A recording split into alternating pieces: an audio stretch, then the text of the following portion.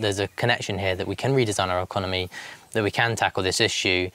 That's conceptually very good, but clearly we also want things to happen directly as a result of our research and the research of others and other collaborators. What are some of those actions that we'd like to see, and who needs to act?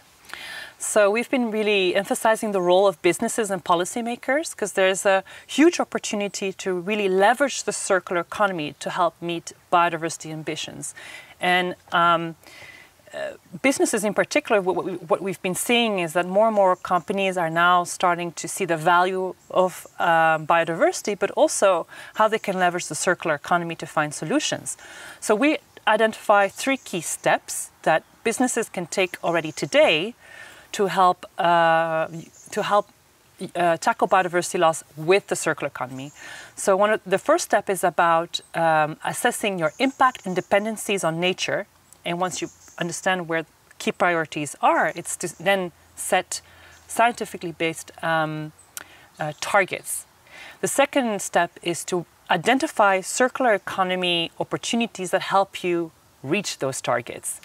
And here a study, as I mentioned earlier, looks into these 4 sectors, and there you can have an indication of where those opportunities are and how that can help not only safeguard biodiversity, but also rebuild biodiversity.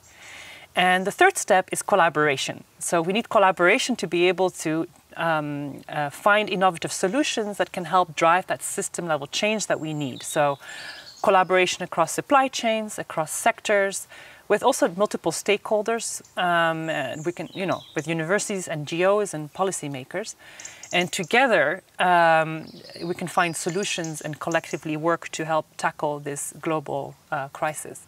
Numerous papers have shown the kind of macroeconomic opportunity of a circular economy.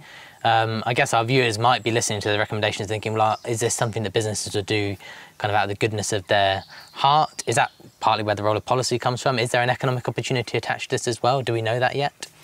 So the circular economy absolutely has a huge economic opportunity for businesses and economies just in general. It's really all about decoupling economic growth from our consumption of finite resources. In this study, we make the link between circular economy and biodiversity, but the Finnish Innovation Fund, Sitra, is currently working on a report that's really exactly looking at that connection and helping quantify to what extent the circular economy can help address and tackle biodiversity loss, and is looking at key sectors that have the biggest impact on biodiversity. So that's an exciting report that will come out in the next couple of months, and we'll be able to shed a bit more light on the extent of the opportunity.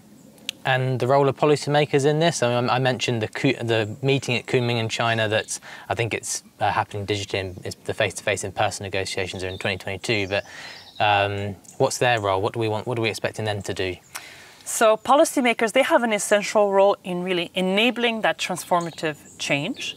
So just to set a bit of context, in 2010, we have set biodiversity targets, and unfortunately, we've not been able to meet any of those targets until now, even though we've seen increasing commitments and actions.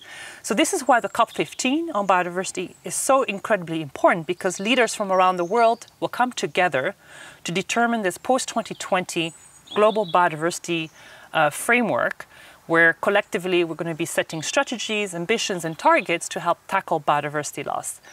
And this framework, one of the things that is being discussed in there is how to transform our production and consumption systems to positively impact biodiversity. And so this is exactly where the circular economy can play a key role. And policymakers can help by recognizing the circular economy as a key delivery mechanism to be able to reach these biodiversity ambitions, and in particular with how we produce our goods and grow our food, and that, that relationship with the circular economy and biodiversity.